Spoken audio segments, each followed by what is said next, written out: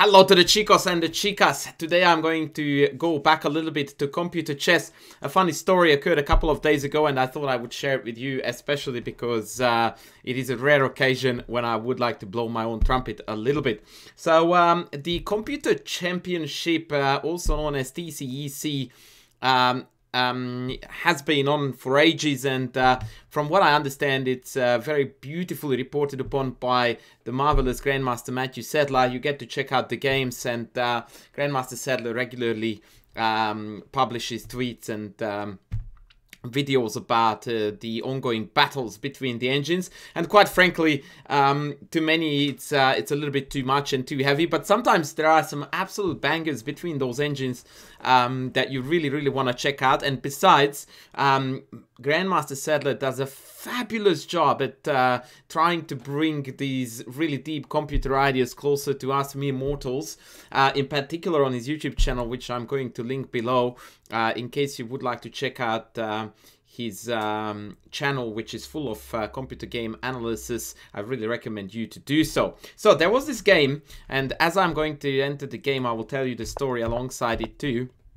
So this is a game between Stockfish playing with white against a other engine called, I think, Stoovflees, which apparently is some kind of a food, or yeah, I didn't know that until I googled it. And it is a very wild Sicilian, which is quite a bold choice as far as I'm concerned to go for as an engine, because one slip here and you are mated. And Stockfish is not going to hold back, so Stockfish goes for broke. H4, H5, take, castles, and it feels like literally a scenario from a video of mine a couple of weeks ago when I did the How to Pawn Storm videos. So I guess that Stockfish must have somehow checked out that video of mine, or at least the programmers of Stockfish, because look what it does. G6, knight C5, H6. That is a boomski. That is definitely a boomski. Beautiful motif. Takes, and now we have got the semi-open fast for the rooks to play along. Rook F7, Bishop D4. By the way, if you feed this to your Leechess Stockfish, which is what I'm doing right now, the evaluation of the position, at least on lower depth, is very close to equal. And funnily enough, and this is where the story gets real good, this game was observed by Leela Chess as well, and Leela's evaluation was dead draw as well. And that's exactly how this story started, because what happened was that when the game got to this stage, Grandmaster Sadler posted a tweet, which I shall show you right now, in which he said something along the lines, okay, let's see if Twitter can do better than Leela. So the initial position is this. And then he posted this, and shortly after he posted the question where he suggested that after Rook H7, Leela reckons it's a draw, but Stockfish thinks it's much better for white. And there is a bit of an additional tweet. He's saying, also, I also have to warn you that you will be searched for illegal devices if you find a solution. Now, I may or may not have been, at the time of reading this tweet, in the smallest room of the household, looking through my chess Twitter, and I looked at the position very briefly, and I thought, hang on, if I play Rook H7, then I'm going to be quite good here, because the idea being, so I'm going to set up the position, so check. By the way, King G7 loses beautifully, I will show you that in a second. So check, takes here, ED4, no, it's my turn, never mind. Oh, Bishop H5, excuse me, ED4. And so the problem here is that if we go check, then the king slips away via E5. And it's just bonkers, but there is no mate here, because the rook is covering F5. And if we take the rook, there is a Bishop G5 check, which opens up the discovery towards the queen on F7, and the rook drops. So that doesn't work. And also F4 doesn't work because of the devious Rook G7.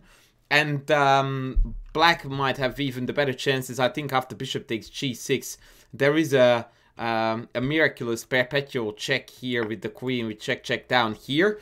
But long story short, none of these do the job. And I looked at it, and the first idea that occurred to me was rook h7, and then I realized that actually it works if takes, because then there is a mate here. And I actually didn't calculate anything more. I also saw the fact that now my threat of queen g6 and queen f4 are very, very powerful. So I typed up the tweet response, which went along the lines of, I only looked on my phone for 30 seconds, so it's probably utter garbage, but what about rook e7? And Mr. Sadler comes back at me with your phone will now be confiscated for forensic analysis. This does hit indeed all the spots. And actually, because if I want you to be aware of his channel, I'm going to show you a little bit of what he had to say about this situation, which is also my way to blow my trumpet. So check this out. With 2 extra pieces. Actually, International Master Andras Toth suggested it and found the correct move, but it's an absolutely amazing one. You can pause the video if you don't want to know the answer. The answer here is the incredible move, rook h7.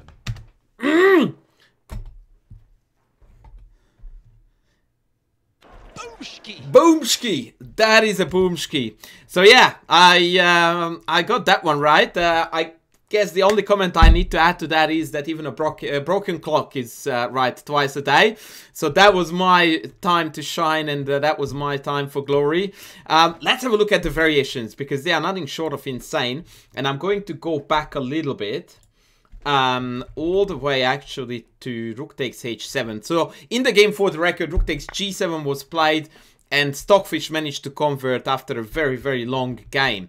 So the variations that interest are beginning with king h7. Now after check, if they don't take but they play king g8 right away, then we have got the marvelous check, check, king f6, and queen f4 check. This is a motif, so that's just to keep in mind, but the correct move, of course, is bishop h5.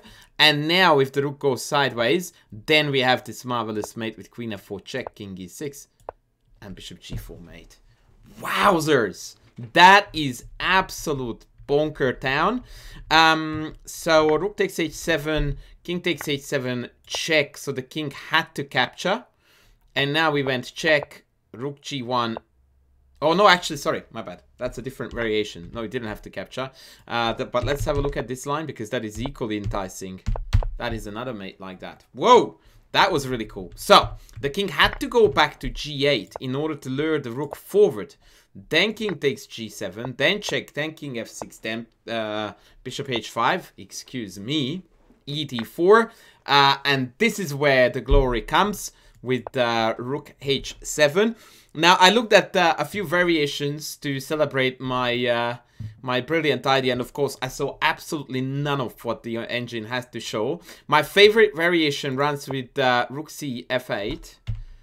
No, it doesn't. Wait. Yeah, it does.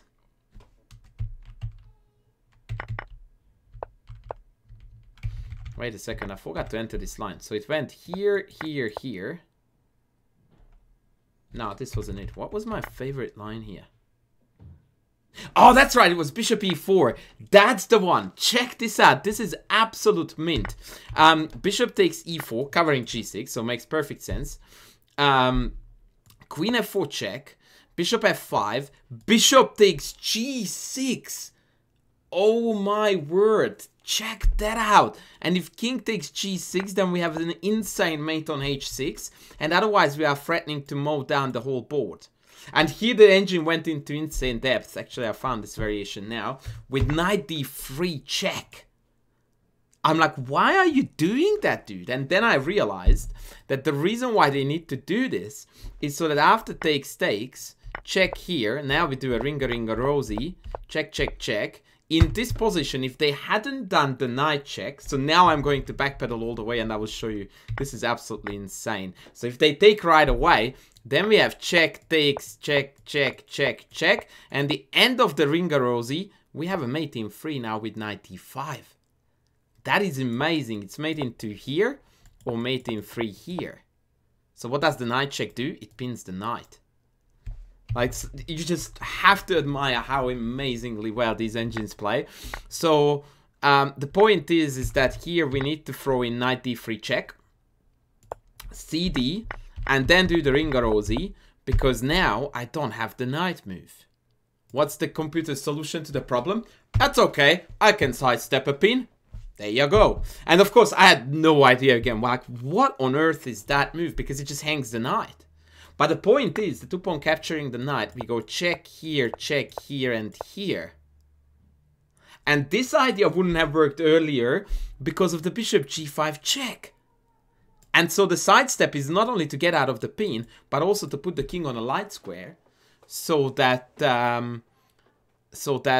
we can't be checked. Needless to say that the story is not over yet, because after check we have to go here, and when they promote to knight we go to king f1, and now the mate is unstoppable. There is a last round of Ringa Roses to be done, but after queen f4 check here, we have got a mate.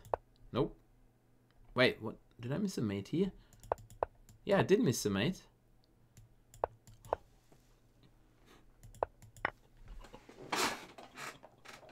Oh my word! I have got only one thing to ask, and that is this.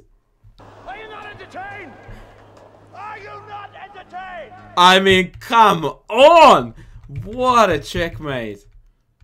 Absolute insanity. And all of this is coming from the rook h7 idea, which is a really, really great move here instead of f4, which was my proposed move. I saw none of these lines that I showed you. The only thing I saw was that capture was not good, and I also saw that the mate was threatened, and that was it.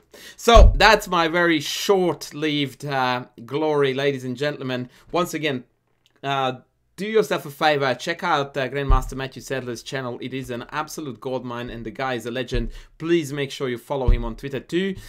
This is gonna be it for me for now. Please don't forget to sub, to like, to comment, and to super like. And I will be back with the next video, which is gonna be a banger, by the way.